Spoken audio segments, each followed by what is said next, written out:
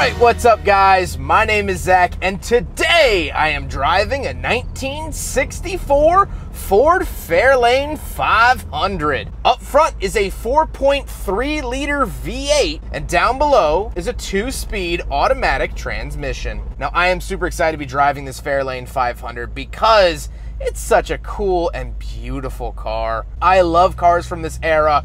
You just don't really get this sort of chic styling anymore. They're so iconic, and I think 1964 is just kind of one of those years where pop culture really favored it. And so we're gonna talk about the Fairlane 500 here today. But if you'd like to submit your own vehicle to me, you can head on over to my website, zackpradel.com/submit. It's a quick and easy submission form, takes under a minute to fill out, and I come out to you. But let's get back to that 260 under the hood.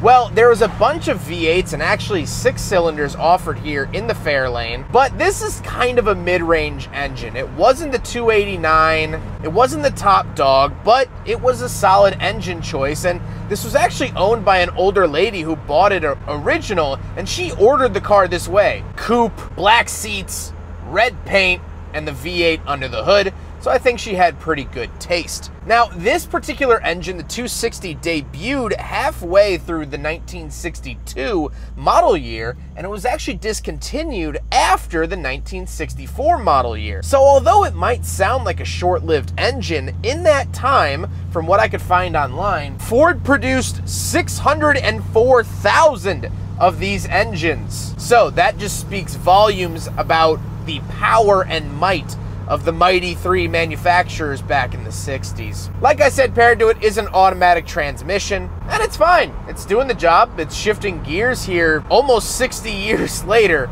and I can't complain about that. Last but not least, of course, the Fairlane 500 is rear-wheel drive. So how does it feel to actually drive a Fairlane 500?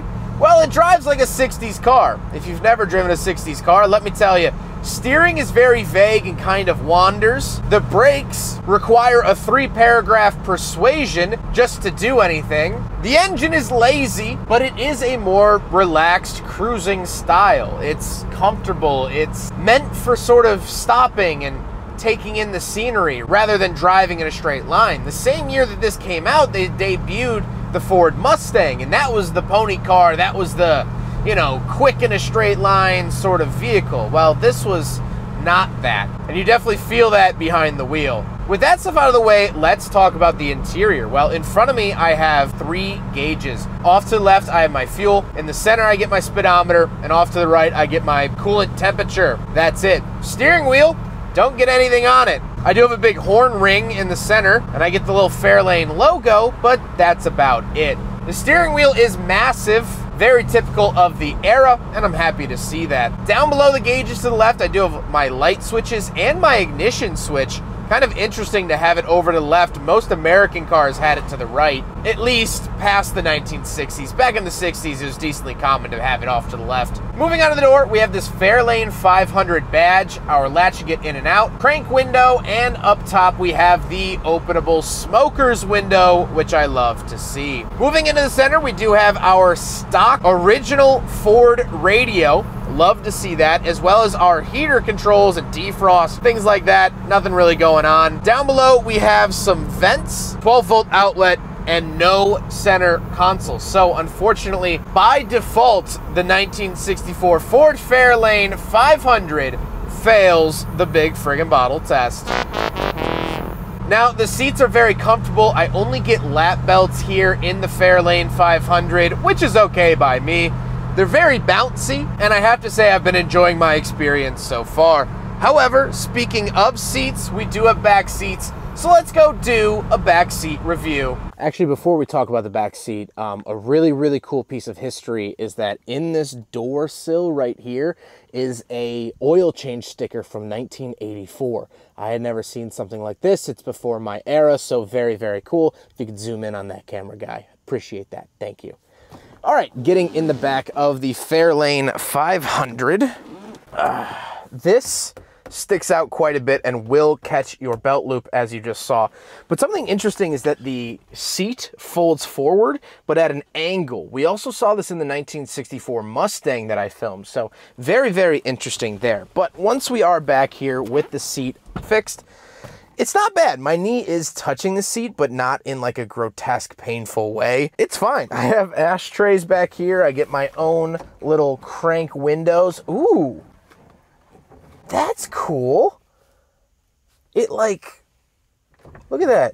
It's going to sleep. Good night. I'm tired. Good night. I'm going to sleep. I like that a lot. Little close hook here, badging in the center. It's a decently comfortable seat back here.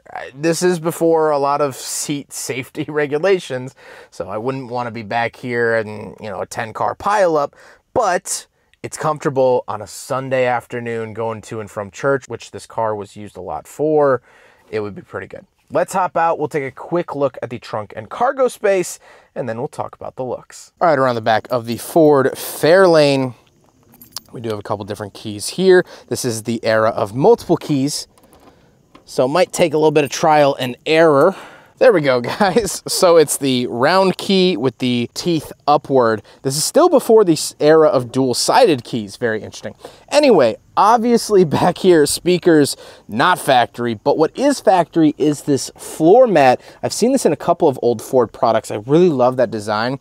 And of course, I mean, just looking back here, I mean, there's so much space in the back of the Fairlane. It's really impressive. Here's some old stickers and such like that. Love seeing that, and of course you got to keep it up. So very, very cool to see in the back of the Fairlane 500. That's the cargo space. What more could you physically want? Now we got to talk about the looks, and I love the look of the Fairlane. I most exquisitely like the rear end, the sort of jetliner, jet engine style that Ford was doing of this era. You also saw this in the 1964 Thunderbird that I reviewed last year. So definitely very, very cool to see that. And I love 60s styling just because it was so aspirational. We looked to the stars and said, hey, we're gonna go there. And eventually we did, but in 1964, that wasn't a certain thing. That was quite literally reaching for the stars. It was a dream. And the automobiles really reflected that in their styling. This looks like it could go to the moon. And although to my knowledge, no Fairlane 500 has left this planet, I wouldn't be surprised if someone told me that one had. However, with all of this being said, let's get on to my final thoughts. What do I think driving a Ford Fairlane 500? My first experience with a Ford Fairlane. Well, I really love it. The driving experience is pretty terrible. The brakes give me no confidence at all. Turning it, I feel like I might tip it over. The engine doesn't want to move, and the steering makes me feel like I said something wrong at dinner the night before. It's giving me the cold shoulder. But that's okay. Cars in this era weren't really meant to be anything more. What I love, what I truly love about this Ford Fairlane is the attention to detail. All of the little badges and insignias and style cues that Ford absolutely did not have to put on this vehicle. They probably shouldn't have spent their R&D time touching on these little points, but that's what makes the Fairlane so special, is that this was a regular car for regular people, and yet it still made you feel like you were someone. Right now, in this video, yeah, I'm Zack, car reviewer extraordinaire. But behind the wheel, I feel like Steve McQueen. I feel like Sean Connery. I feel like some other actor that's probably 90 years old at this point. I feel like someone behind the wheel of the Fairlane, and that's because Ford took the time to actually make sure that I felt like someone behind the wheel. This wasn't just a run-of-the-mill Ford Falcon. This wasn't a Fiesta. This isn't a Taurus. No, this is a Fairlane, let alone a Fairlane 500. And that's how I feel. I hope you guys enjoyed the video. Huge thank you to Jacob for letting me take out his Fairlane 500. I was so excited to drive this car. I'd never driven a Fairlane before. Jacob has been absolutely awesome to work with. I'm filming a couple of his vehicles here today. Down-to-earth guy, and I can't wait to film more. But I hope you guys enjoyed the video. Don't forget to rate the video, comment on the video, and subscribe if you really liked it. Take care, guys.